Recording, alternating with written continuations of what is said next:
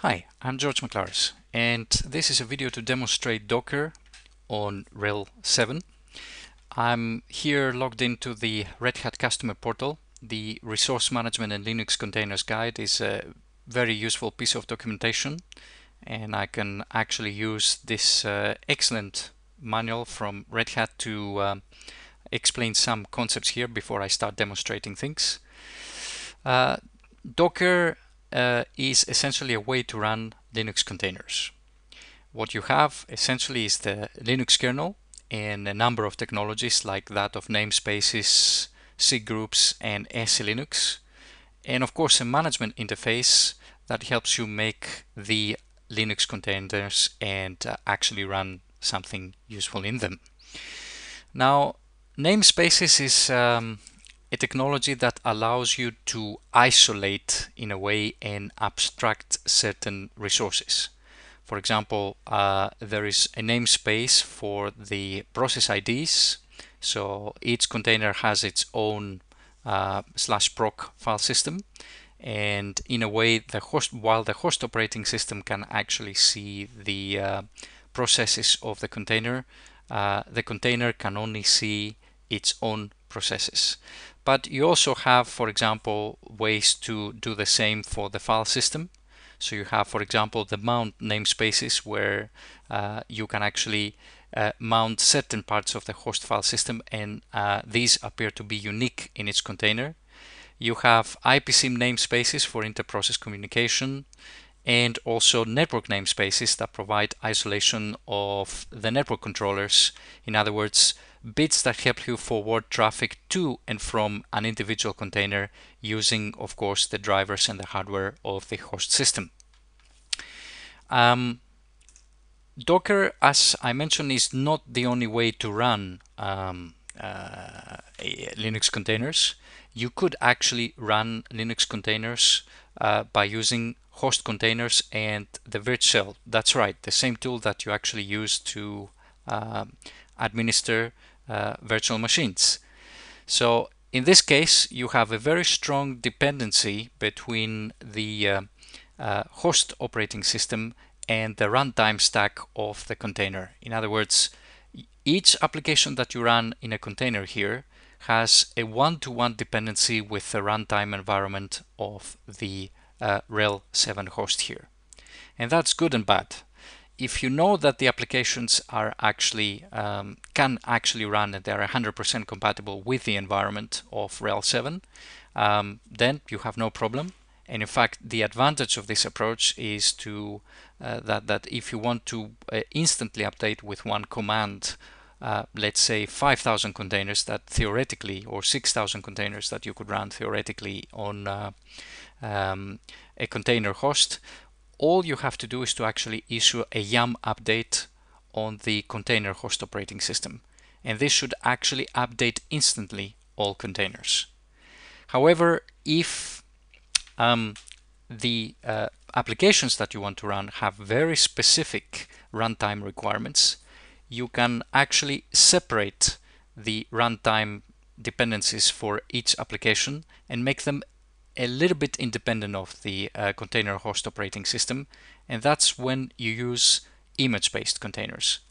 Image-based containers is what I'm going to demonstrate in this video using the Docker technology.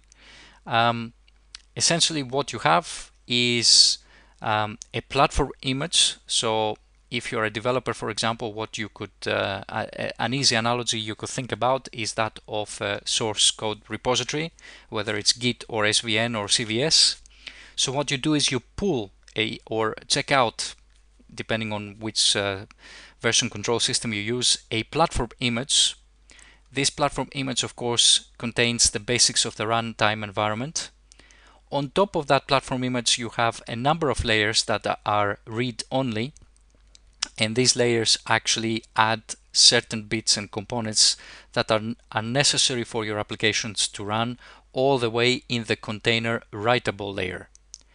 If you want to make further changes and add more runtime dependencies, you can of course add them on the writable layer and then commit them back to the Docker repository so that other people can use the image with your own dependencies. And this is why one of the reasons why Docker is so useful.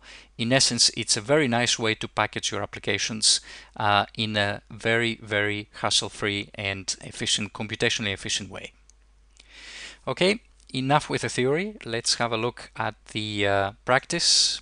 So I'm sitting here on a Red Hat 7 system, and one of the first things we need to do, of course, after having our system registered in the Red Hat network, is to actually install Docker. And you can do that by actually issuing simply a yum-y install Docker. If everything works okay, you should actually get the relevant packages, one package from the yum repository.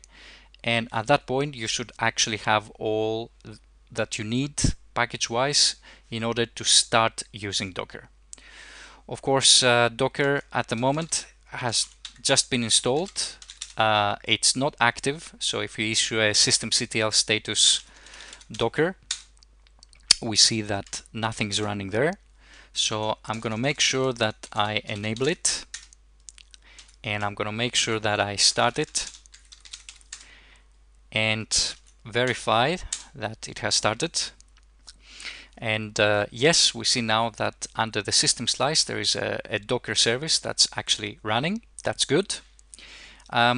One of the first things you can do is to try and pull an image, and actually you'll need to actually search for a particular image.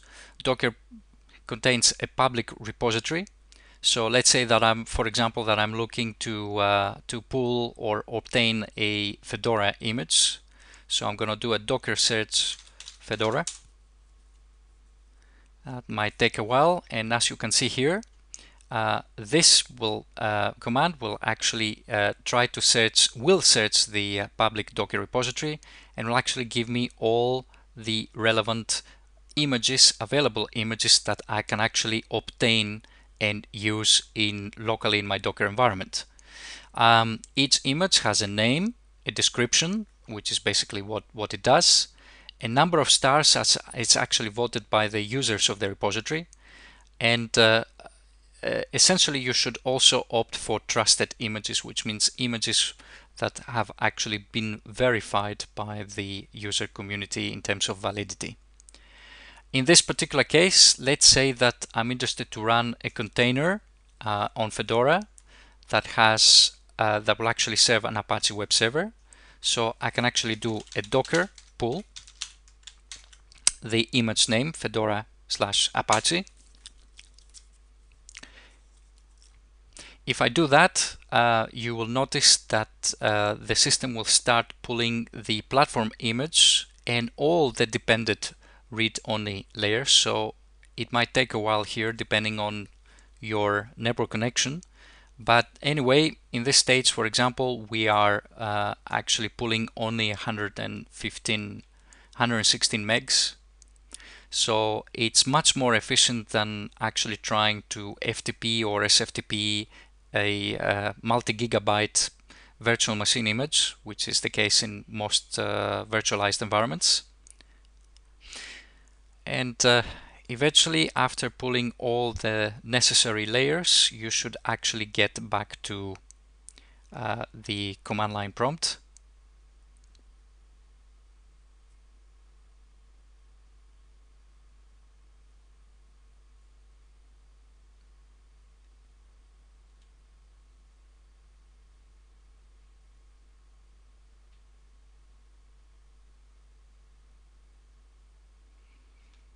Okay, that has actually finished. So now we can verify that we have an available image to work with by typing docker images.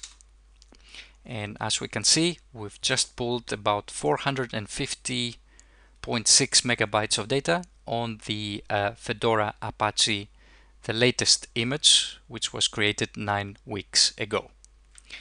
Another useful command that you can do is that of docker info at this stage.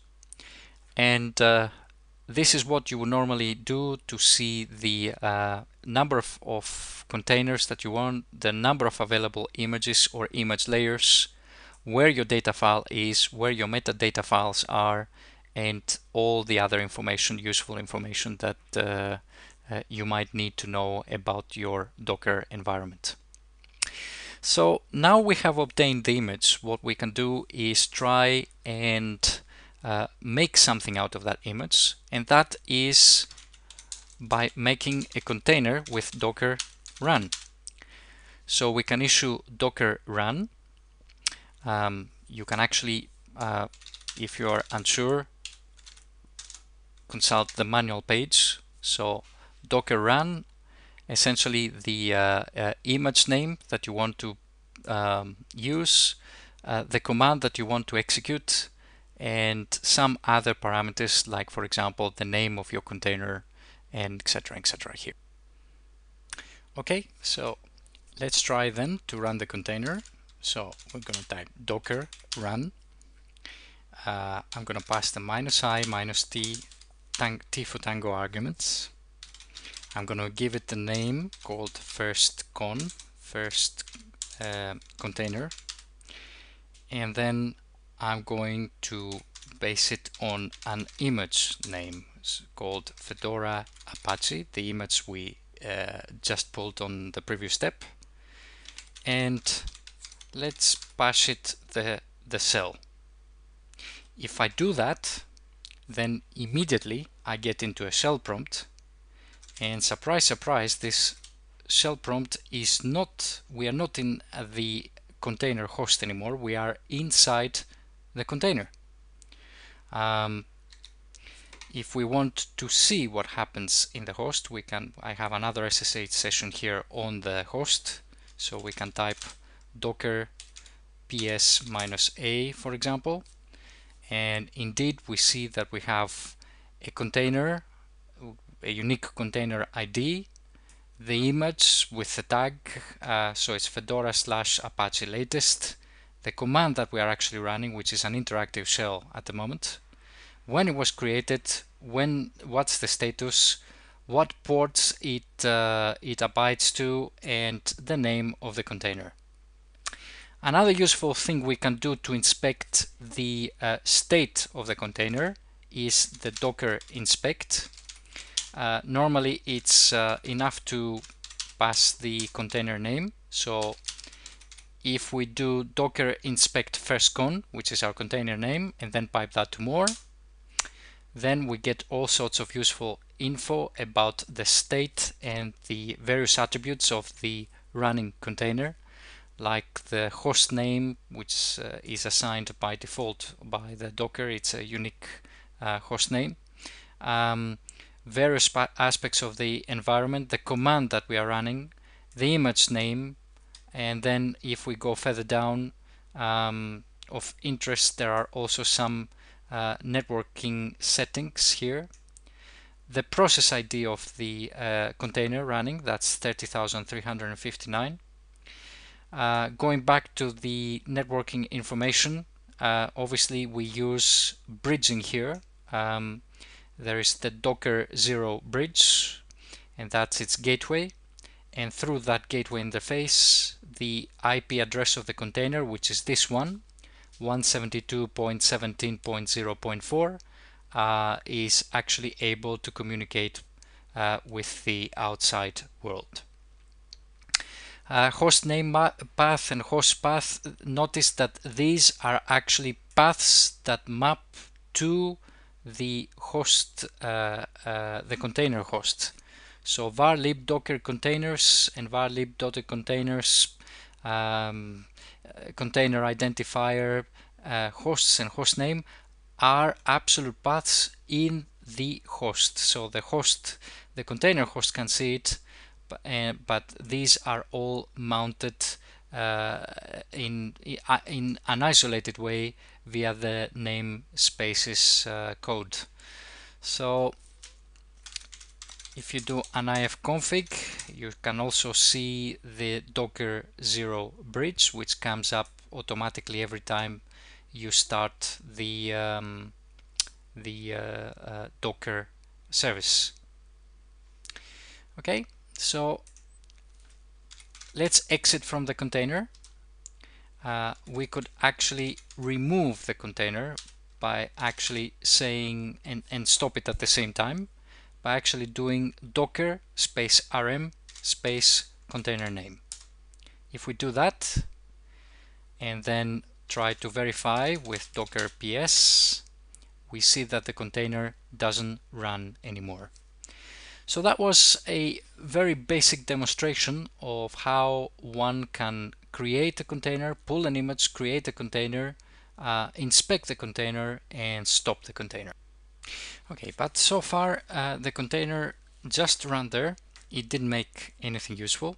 So what I'm going to do now is I'm going to demonstrate how you can run a real workload with a container, and how you can make that container available to the internet.